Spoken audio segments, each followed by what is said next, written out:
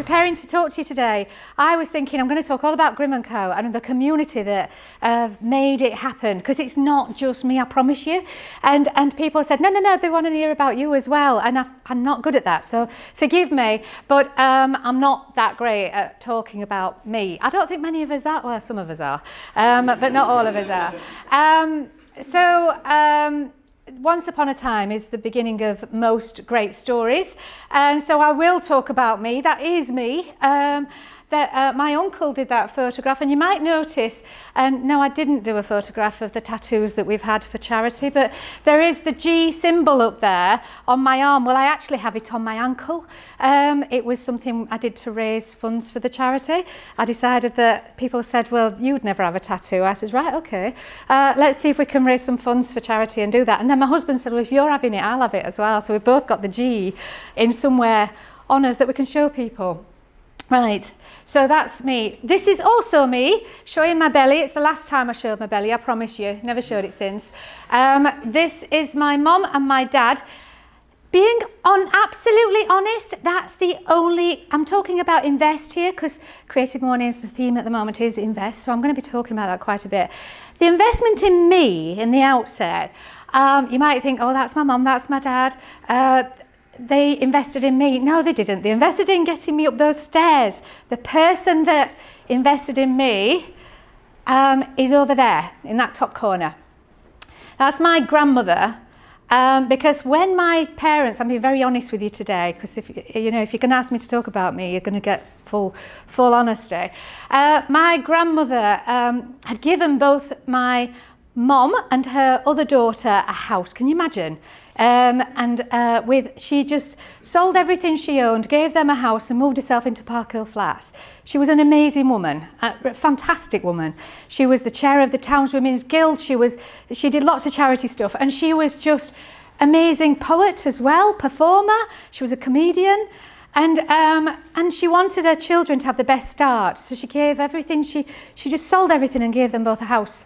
But then they decided that they'd be kind enough to give her their child, because they couldn't be bothered to bring her up. So my man brought me up. Now that's not a problem, it's not a sad story. I was so lucky. I was the luckiest person in the world, because this woman brought me up, and I still got to see my mum and dad. It's not that they weren't around, it's just that they had too much to do. They had lots of fun-loving to do, so they needed to make sure that somebody who was sound could bring me up. But my nan wasn't happy with that, because she'd just given up everything, moved into Park Hill Flats at the time that it wasn't so trendy, and she got this little girl to bring up from a baby. And so it all started with that. My nan invested in me, and thank goodness she did, because she was amazing. So everything I am today, anything, I blame on her. But also some of these other people. My husband up there, I've driven him to drink, quite literally. He's there, he's going to have to retire this year, he's just had enough. There's my son there, and my other son you'll see shortly, but my ex-boss there, Gina, she was amazing. As a mentor and someone who invested time in me and what I thought. She cared what I thought, and she let me go wild with things and develop them further, and just kept piling more work on me, but it worked. This is some of my team. You notice we've got a team jacket going on there. That's not on purpose. We just decided to take a photograph of it. And these are some of the women in my family who are very strong women who have been fantastic. So yes, that's actually me. The sisters of my father, who were also very close to me as I was growing up.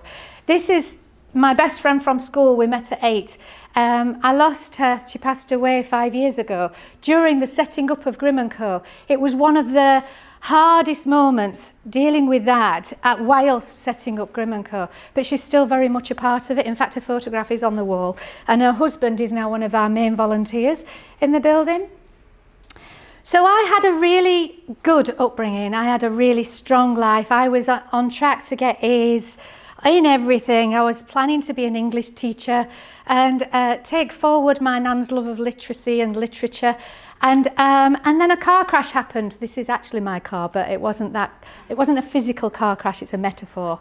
The car crash that happened is my nan was already quite old when she took me on, and she had a heart attack. So she didn't die. She was still with me for quite a long time after that.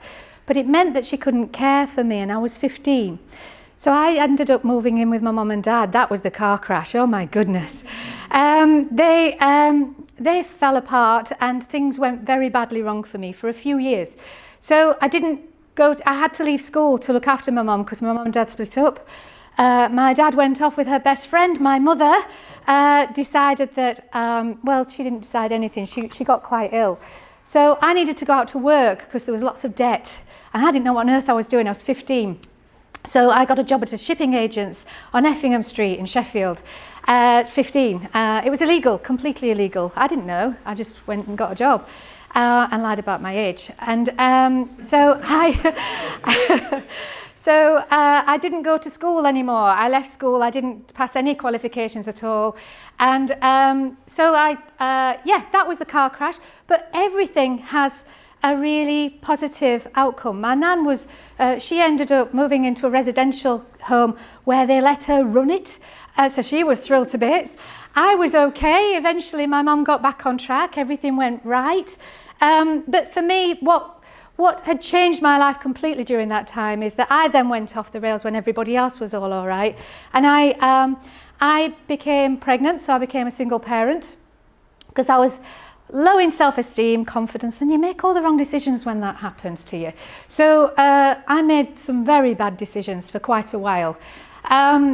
But who invested in this 19-year-old? Well, the drive and ambition, not for me, but for this one here, my eldest, who's now 33, he's amazing. My other son is also amazing. I get to see a bit more of them. But the energy to be a single mom, 3 jobs and full-time at college. I was not going to go on welfare. I was going to make sure that my son had someone to look up to. I wasn't going to keep wasting my time. I was going to do things right. And so I went on a secretarial course whilst doing these 3 jobs. I was cleaning, I was on the Bassett's twilight shift that they used to call it, doing packing, and I was working behind a bar, and I had another cleaning job in a pub. And I also went to college, and it was supposed to be a full-time course, but they let me do it part-time. So I did that at Parson Cross, and someone there said to me one day, "You're always helping everybody else out with their work. Have you thought of teaching?" I burst into tears. It just suddenly hit me. Yes, I had always thought of teaching, but it had gone way on a back burner. But the fact that she'd said that meant that it was potentially possible. And I said to her, "There's no way I could teach. It's a long time, I haven't got any qualifications, how can I teach? And I've got a son to look after, I've got to make some money now, I've got to." And she says, "Yes, you can. You can come on a course with us that will get you on that way. And if you do it like you've done this course," because I went for everything and I passed everything in the first 2 terms so that I could get it done. She says, "If you do it like that, you'll be a teacher within 2 years." And I was the youngest lecturer at the college, Sheffield College. So I was teaching there, I was teaching literacy, I was working with vulnerable groups, and I loved working with vulnerable groups. Fast track forward, and I will fast track this. I don't know how it happened, but I ended up working as a quality director for a regional consortium of training providers, and then from that became chief exec.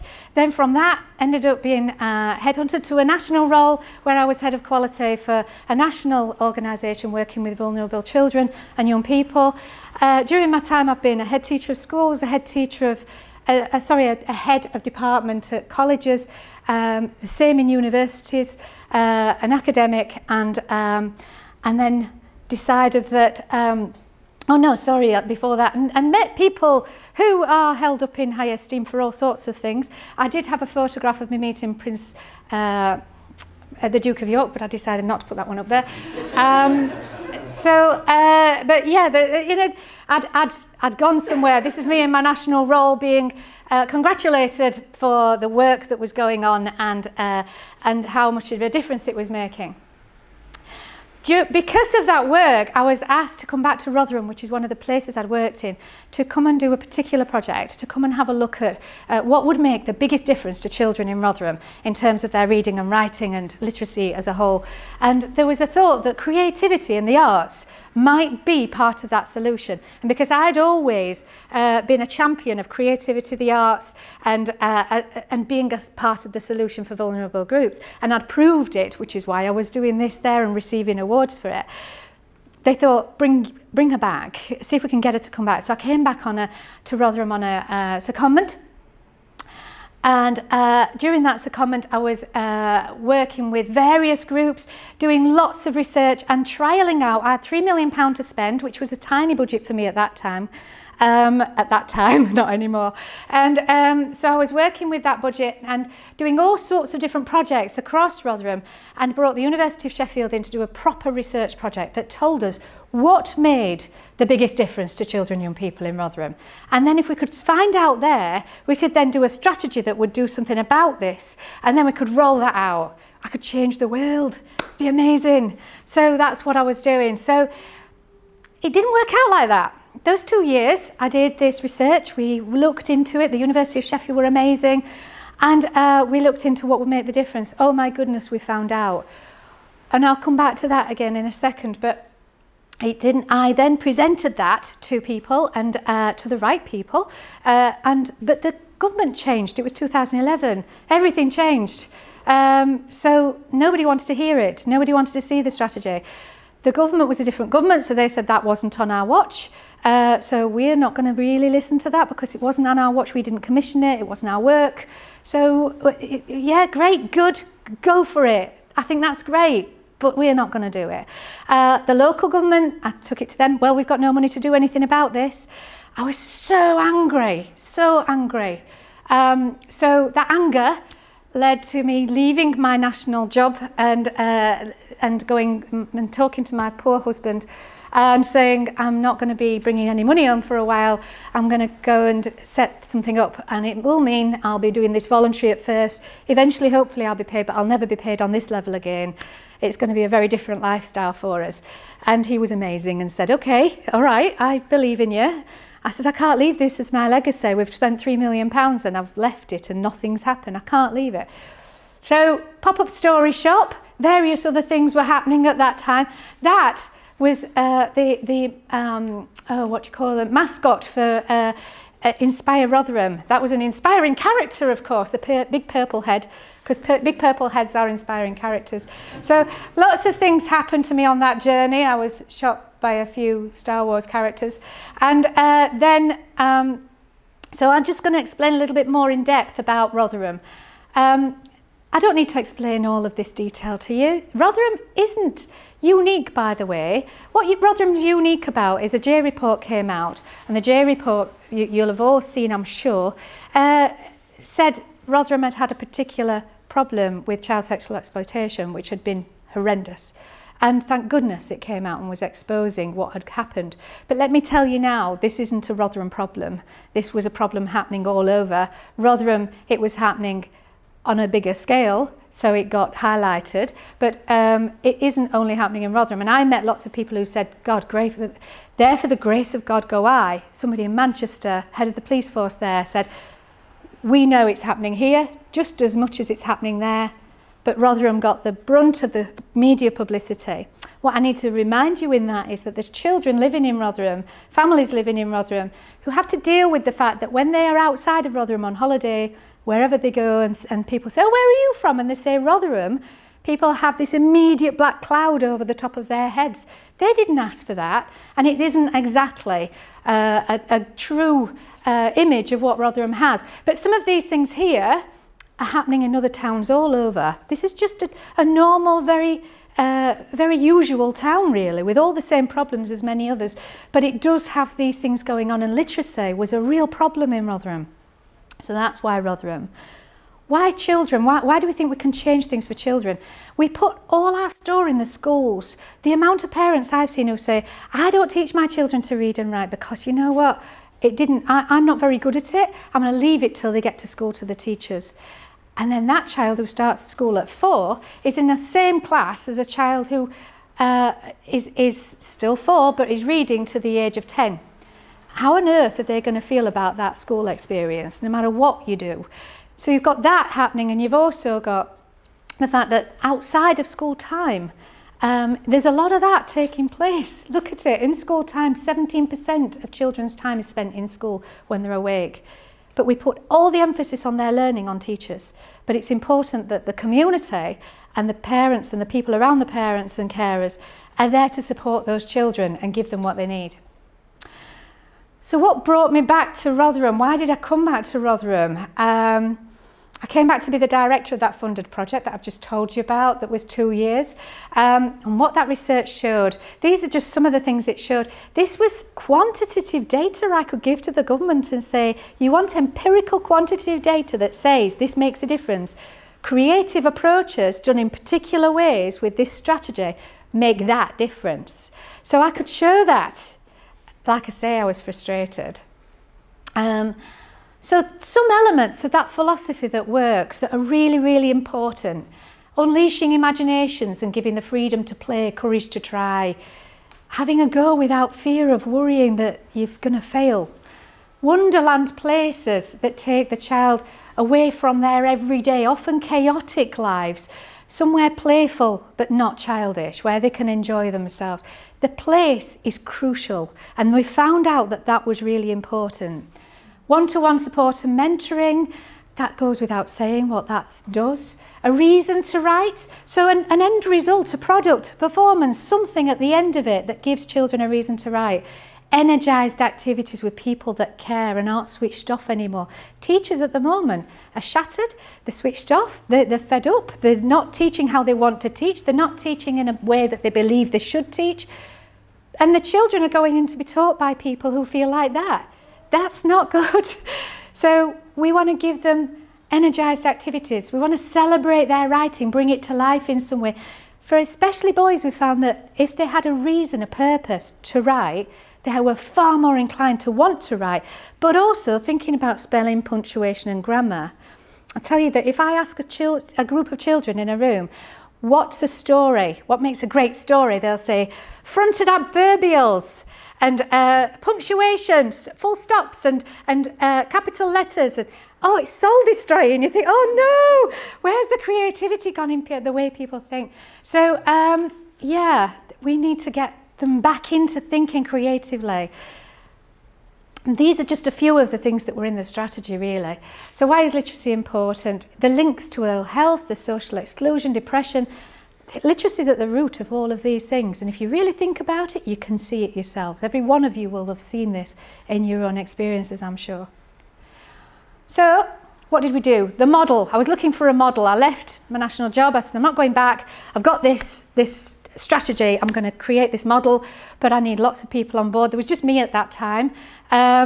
So I needed to find somewhere that was a space that took people away from their everyday chaos, provokes imagination, something authentic, a place for magical beings, not about them. That's what the kids said when I did the pop-up story shop and did the consultation with them. They said it needs to be a place for magical that magical things happen. So that's what it was. A special place with spaces that encourage playfulness, not childishness.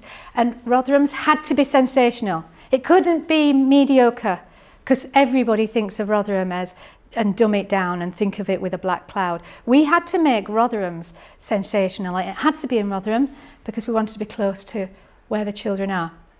So enter these guys sitting in the audience, 2 of them are. So Dave and Noel, and this is Luke, and they, again, I drive a lot of people to drink when I speak to them, but they had to be the ones who helped me do this because it had to be exceptional, as I said, and I knew their work was exceptional and different, unique. So I rocked up to meet with them. They let me in to start with, which was weird when I phoned up and said, I want to set up a magical shop for magical beings. It's going to have products for sale, and there's already one similar to this called the Pirate Supply Store in San Francisco, and they sell planks by the foot. We're going to be selling all sorts of weird stuff to magical beings, but they won't be weird to magical beings, and humans will come in this shop as well, and I need you to do the branding and design, and I need you to do it for nothing. And they let me in. And they've regretted it ever since. So without them it couldn't have been possible, so it had to be them. So we had a cultivation event. They agreed to come on board and gift their time to do this, which they did, a lot of time. They came on board. I found a place. I went to the Arts Council. They gave us some funds and said, okay, you can have some funds toward this. So I started to get a day a week pay. So I started to get a bit of funding in. Husband's smile starts to go up a little bit. And the pub that we took on was horrendous. We found all sorts of weird and nasty things in there as we were doing all this, but that's the work that was going on. This is Chris, so I started to be joined by local people saying, what are you doing? And I told them, and this is Chris, he's an artist, sculptor, writer, amazing guy.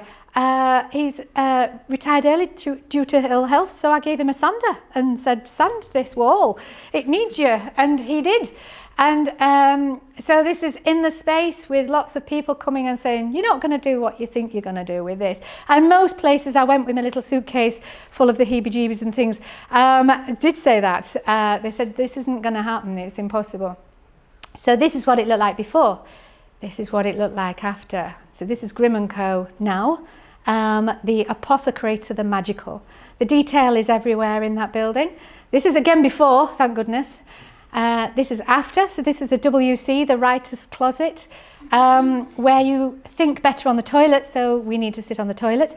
And there's the toilet door with famous literary quotes all over it from some really special characters that we've met over the years, like Winnie the Pooh. This is another area upstairs, which is in the writer's pad. And this is now what it looks like in the writer's pad. So this is where the children that come up, they come through the secret door and they come up the stairs into this space. This is where the real magic happens for them, where they really do all the activities that we do in the charity. This is what it looked like before. This is what it looks like now on the outside. Still raining, that hasn't changed. And we started dispensing. This is a very special day for me because tomorrow it's our first birthday in this world. In the magical world, we've been able to celebrate that birthday for the last 4 years because it's on the 29th of February. So it doesn't exist in your world, but in the magical world it does. So we've had an unbirthday every year between the hours of 12 and 12.001 second, and we've just celebrated in that time. This year we can celebrate properly because the mortals have got it on their calendar too. So this is just some of the detail around the building, the signing, the stuff that the likes of Side by Side really got and did, and I could never have done. I'm an educationalist, I come from that background. I've had to learn to be a retail person. I'm now learning a new skill again. But Side by Side brought their expertise in and all of this, but they didn't just bring their expertise, they came in and did it. So they were hands-on with me, doing all of these labels and making it all work. Magicometer, I brought a mobile one. It's nowhere near as good as the one in store, but if you want to have a go and see what magical being you are, at least you're better equipped then afterwards. I won't look because of GDPR rules, of course, but you are able to have a look at yourselves and see what magical being you are. These are some of the products. Every product has ingredients and side effects. Some examples of ingredients. The Genius has the extracts from the brains of the top 10 human thinkers. But some side effects can include the sudden urge to open an independent record shop. You have to be so careful. We've got fantastic patrons, a lot of patrons. We've got the likes of Joanne Harris, who wrote Chocolat, and many others. More recently joined by Matt, Mark Gatiss, I'm calling him Matt Gatiss. Mark Gatiss, who has, you might recognise from Sherlock and other, is director, writer of many, many things. He did Dracula at Christmas and wrote it, directed it and performed in it. Jeremy and Mark were 2 of the 4 of the League of Gentlemen Writers, and Jeremy is our writer in residence. Jeremy's very hands-on. In fact, he was with you guys in Sheffield yesterday talking about it all. So Jeremy's very hands-on. He's on the board. He's not just a patron who comes in and out. He's on the board. He's very much involved. And he's amazing. If you've ever wondered what he's like, he's fantastic. So this is a load of children going through our secret door. This is, which actually when it's closed is a bookshelf, but don't tell anyone. You're sworn to secrecy or I won't let you leave the room, all right. This is the hands-on work that they did. This is a room full of writing. The story is all around you when you're in this room. It's the imagination gym. And this is Dave and all writing the story that Jeremy wrote about that is the background to our story. It's when Graham Greene started this in 1148. I can't really tell you about that story, it'll take me too long. So, but the story is there. Chapter 2 is now written and it will be available in a year's time in published format in a very beautiful way, illustrated by Chris Mould, also a patron. He writes for Matt Haig, he illustrates Matt Haig's books. So this is us pretending to be Charlie's Angels, not very well, and doing all of this that we were doing very much hands-on in preparing the rooms, and this is what it looks like now. But as you stand in that room, if I could show it you all the way around, that story, you're inside the story as you go in the imagination gym, and you have a mind oiler because you need to exercise in the gym and you exercise your imagination. So you've got a mind oiler, you've got a brain duster, and you've got a thought unblocker, which looks suspiciously like a toilet unblocker, but it is a thought unblocker, of course. So one of the big things, one of the inspirations for this model and why this model came about was a TED talk I saw by Dave Eggers in San Francisco, where he'd set up this pirate supply store. Now, Dave Eggers, you might have heard of or you might not. When I've met with him in other countries, he is uber famous. In the UK, for some reason, he's not. People haven't necessarily heard of him. But he wrote this screenplay for The Circle and many other things that you might have seen. He's, again, a really nice guy, really lovely guy, and he's written many, many books. He's an award-winning writer.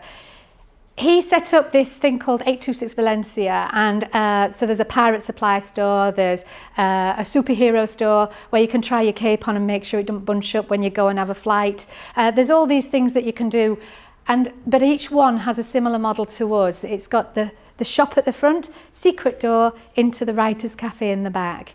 And we've linked up with them because they're very similar in the way that we work. We're not in place because of them, but we are inspired by some of the stuff that they've done. And we're very independent of each other, but we're also part of a lovely family. Dave came to see us, and this is why this is here. He walked around in awe. He was absolutely flabbergasted. Now remember, he knows all the centres from all over the States that have been done with lots of money and lots of philanthropy. Our centre was done on the tiniest budget, with no budget almost, with lots of goodwill, lots of support, everybody volunteering. He couldn't believe it. He thought he'd be coming to somewhere that was all right. And he said this: "It's simply that great and is unsurpassed in all the world." He said to us in the meeting that we had with him, he said, "I really can't praise you enough. This is the gold standard." So there's now a book, a coffee table book of all the centres, and we're in there. But he said that, and I said to him, "Can we quote you?" And he said, "No, because all the others will be upset." And then he Instagrammed it, so so we could use it. So this is just.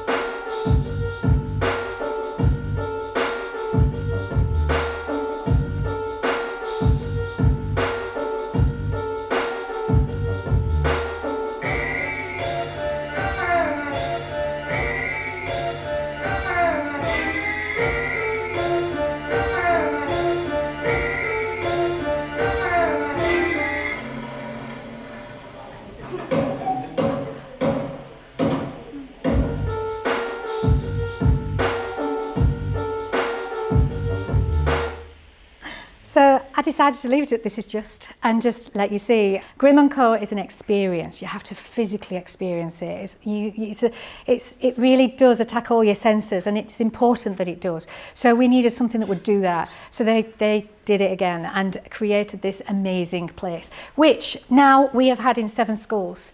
And the results from those residencies of 2-week residencies in 7 schools have been amazing. It looks like that on the outside. The outside isn't always seen, sometimes it is. Sometimes that's buried in a classroom, so the children go on Friday, leave that classroom, shut the door, come back in on a Monday morning, and they walk into that and that. And there's a secret room that you go in first, a corridor, then you go into this space, and you then explore what the artists in there are going to show you. And what it is Graham's lost his story and he can't find it. His memories have disappeared. So it addresses lots of different things in that place, as well as working with literacy and getting the children writing, because that's what we're all about. So they're working in there, they're putting their hands in things that are really weird. They're doing all sorts of different projects in that space, to the end result being that they want to write. They see themselves as writers. We're championing the writer in every child. Every one of those children has a writer inside them. I'm not talking author, script writer. I'm talking just the ability to write, because writing is everywhere. There's no avoiding it. There's a secret door going out. There's a secret door in everywhere you look. So, some of the things that we do, as I've started to tell you, but the most important is we take fun very seriously in all of these things. We run school programs, we run out-of-school programs, and all of that is, we run a program called Unthinking. You know, you can imagine everything's very different. It's not usual, but it all runs with the philosophy that comes out of that research and that strategy in the first place. So we've never strayed from that, and we continue to do research and development constantly on everything that we do to check that it's doing what it needs to do. So, including Dragon's Den, which of course you might recognise, they've been able to come in and do all sorts of things for us when we've needed them to, but we can't keep relying on them to do everything. So if anybody else wants to be a dragon at any point, you are welcome to come along and find your inner dragon. But Dragon's Den is a literacy project we do with school children, where they present back to the dragons at the end of it, in that familiar way. This was the Rotherham Story Festival. I could tell you lots about it, but we're nearly under time, so I'm not going to. I'm going to race through and show you all the rest of this. So in the Story Festival, that was a tour that the children had created and written for people to go on around Rotherham and see Rotherham in a different light. We've got new blue plaques around Rotherham, and the children's experiences are on those blue plaques rather than stuffy people from years and years ago. It's children from now who have just experienced something dramatic that are on that tour, and they wrote that tour. Artistic outcomes, some of the things that have happened as a result of what we do. Again, I said earlier, it's about having an artistic outcome for what they do, having a purpose to write. So these are all important. BBC Radio 4 was our latest. We were on Radio 4 as their drama on a Monday afternoon. That was our children's scripts. But we're not like everywhere else. We had professional artists, actors, performing those scripts, so they were done really beautifully, and it was a proper Radio 4 drama on a Monday afternoon. So when we do any of these, we're not expecting the children to write it, dance it, sing it. They write it, that's it. They don't have to do all the others, because we bring professionals in to do the others, and they can see their work being experienced and appreciated by an audience of those things done at their highest level. So they see their writing come to life in the best way. So the return on investment, for me, the risks and the sacrifices, lifestyle shifts for the whole family, and a different lifestyle in terms of finances, a national ambition. My ambitions shifted completely to one, I call it one starfish at a time. If you look up the starfish parable, my nan taught me that when I was very young. It's too long to tell you, but she taught me, because she was worried about my mental health because I wanted to change the world. So I live my life by changing the world one starfish at a time. And if you look that parable up, you'll see what that is. She wasn't very religious, but she used it. So this is the investment, the return on investment for Dave and Al, who have invested in a crazy woman with a suitcase full of the heebie-jeebies, escalating panic and cubed earwax. That's literally how I turned up to their studio. And they've gifted already 1,000 days of their time, completely gifted to Grimm & Co. And I think more besides, actually. I'm not going to go through these, but these slides will be available for you, maybe, afterwards. We could see, so that you can read some of the stuff on some of these about what happens and what people say, some of the stuff that the teachers have said. This is Bernardo's, and it's a worker at Bernardo's, who we do work with Bernardo's and the children who have experienced some of the most challenging things that people experience, because writing is a really good tool for resilience. It works really well. You know, diaries and all of that are really, really useful, but we do it in really unusual ways.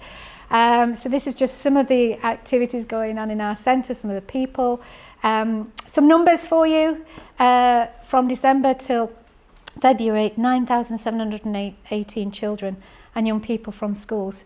And then that's broken down for you. And then further 610 children in outreach activities, and a further 874 in our out of school and holiday programmes, who come time and time again and are returners.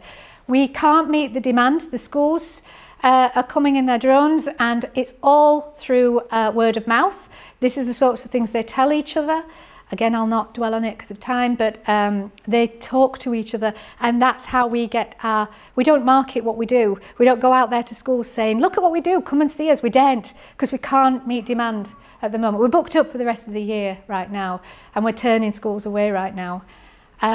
So looking at some of this, what parents say, this will all be there, and hopefully we'll be able to make it so that you can see it for those that have attended today. So meanwhile, while all of this has been going on, there's been 3 weddings.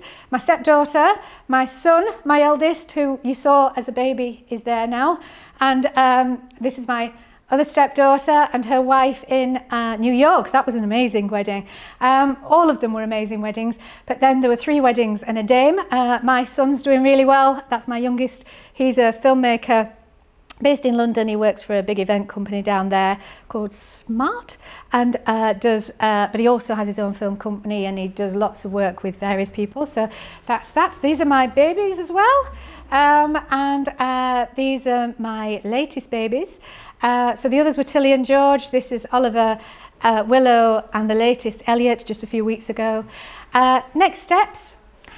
The demand, I've just said, is far too high. We can't meet it. So the next steps, we need to build our capacity. Our shop isn't sustainable. It does bring money in, but not enough to wash its face. It's an artisan shop in Rotherham Town Centre, which is suffering a lot at the moment. We need a destination. Everybody that comes to us says, why haven't you got a cafe? Why haven't you got a tea room? You know what? We need more to do here. We need to do more with you. We also want to reach more children who are more vulnerable. So we need to upskill ourselves and build our capacity. So the next step, the future, looks like this. The National Centre for Folk and Fairy Tales is on your landscape now. It's coming very soon. We've got some funding from the Arts Council towards the cost of purchasing the building, and now we've got to find the funds to renovate it, make it work for us. And we will have cafe in there, tea rooms, a space for the whole family. It allows us to build a strong foundation for the charity. It's a place where everyone will be welcome. A safer place for children with car parking as well. This is what it looks like on the inside. Huge! We were in there yesterday, weren't we? Such fun. There's a lot to do, but it's doable. We've done it before. We can do it again. This gives you a flavour of what it might look like by the time we finish. This is a mood board of the enchanted forest that will be inside this wonderful castle that will be there, that will be the National Centre for Folk and Fairy Tales. So this will be by this time next year. These are the sorts of images that tell you what it's going to be like. Anybody who's visited Grimm will believe that this is definitely going to happen. It will happen. I can't give too much away. You are seeing far more than most people have seen. But this is the feel of the centre when you come inside. It will be a family destination with lots of activities going on across the centre. So how could you get involved or invest back in our next chapter? There's lots of ways, lots of ways. These are just some of them. You can volunteer, and we've got some scrolls up here if you wanted to support us in any way and give some of your time. Your skills, you will have skills, and we need skills and people. Fundraising for the cause, my goodness, we need that. You know, other centres and the ones that Dave Eggers runs, they have philanthropy on huge levels. We don't get that. So any level of support that you can help us with would be really brilliant. Promote what we do, social media and beyond. People don't know our shop exists, and it's online now. You can buy from it. So you could buy from it and buy our unique products. Some of them are here to give you a flavour. So there's lots that you could do. And there's just one more message. I'll say thank you, but there's just one more message. I know that I've talked quite a bit about Side by Side, but there's a reason for that. They're very much integral to what we do. We wouldn't have done it without them. So I want to thank them, and I want to also say they're launching a website tomorrow. Today, is it up there today? So their website is now sidebyside.co.uk. So it's brand new, so feel free to go on there. I know you've been working on that tirelessly for a little while, so that's up there today, so have a look. And a lot of these things that you've seen up here, that you've documented the making of it as well, haven't you? So there's blogs and things up there that you've done and created, so some of those are up there or around in the ether for you to look at and see how it all happened. But I'm going to stop now, and I've gone over, but I tried not to. So thank you, everyone. If you've got any questions, I will hang about for a little while after if you've got any questions beyond what you might like to do. Thank you.